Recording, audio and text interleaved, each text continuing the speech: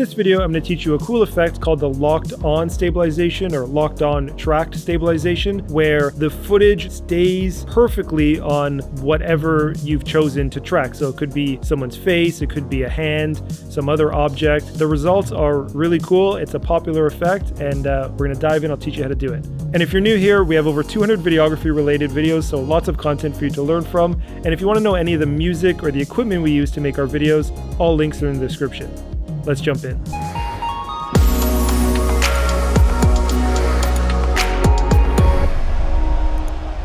Okay, I'm in the edit page inside DaVinci Resolve, and I have one clip loaded. Let's play it and see what it is.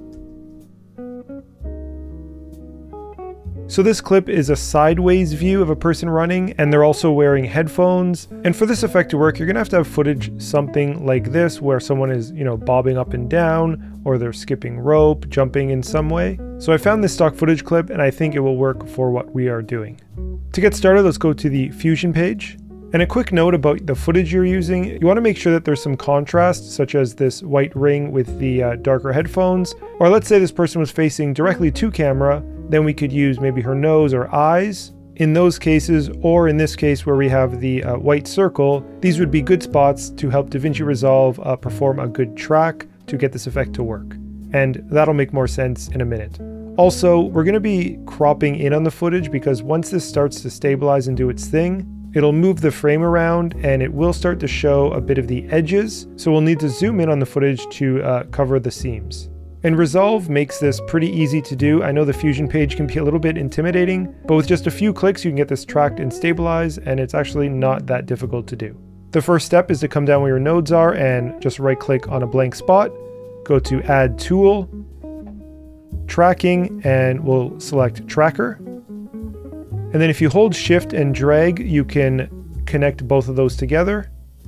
So now our in point and out point has the tracker inside and it's properly connected. And then with our tracker node selected, you'll see we have this box with the green text and it says IntelliTrack. So that's actually not the one we're going to be working with. So if we go over here to the inspector, under the tracker list, we will add a tracker called Point. And then we will delete the IntelliTrack. And then under the adaptive mode, we will change that to Best Match. So if we move our mouse over our tracker, you will see that it has a boundary box now around it. And then in the top left corner, it has a white little square. So we can click and drag that and move it right to where we want to track.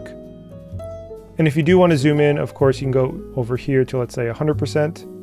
And I'm actually not at the beginning of my timeline, so I want to make sure that I am at the front, so we'll have to adjust that again.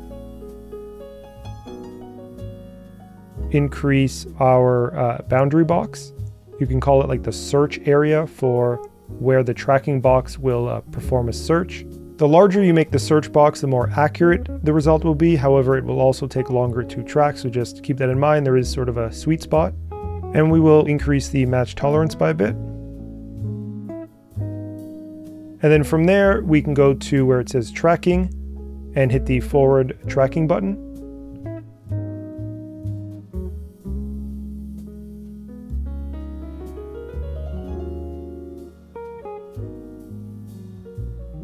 And once it's done, if it looks like it's still in the same spot, then it probably did a pretty good job. So let's go up to Operation, and then we'll change it to Match Move. And that will give us a whole bunch of other options. Under Merge, we'll change it to the background only.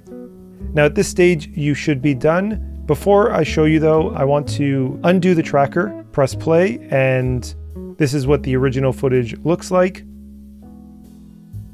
And then here it is with the locked on tracking effect.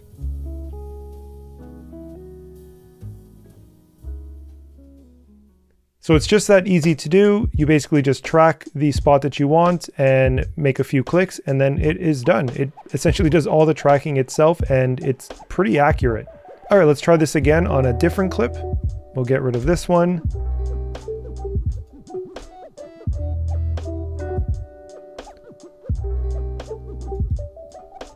Okay, let's go back to the Fusion page. Once again, we will add our tracker. Hold Shift and connect it. Then we will add the other tracker, delete the first one, position this where we would like it, and then we will increase the size of the search box, change the adaptive mode to best match. We'll increase the tolerance just a bit, and then we will track forward.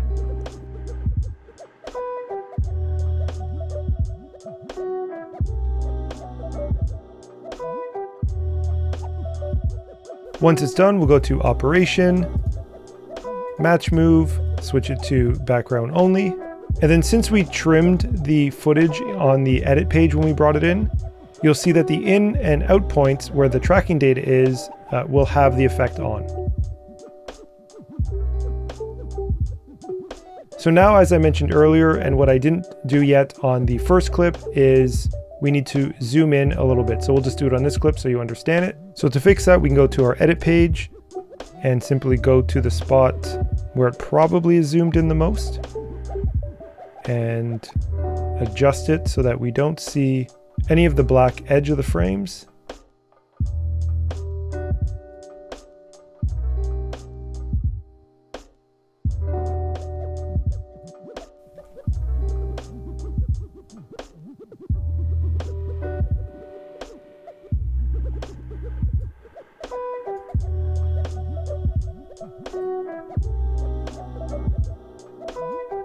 Okay, if we go to our first frame for when it starts, you can see the effect. And that looked pretty good. Now, of course, I could have tracked the whole frame, but for the purposes of this tutorial, that would have taken a while. So I just showed you just the middle section of it. But it is pretty easy to do, and you can get some really cool results, regardless if the person is facing you or away from you. And again, it doesn't have to be a running clip or like a skipping clip. It could be like someone throwing a ball and you track the ball flying through the air, or any sort of moving object.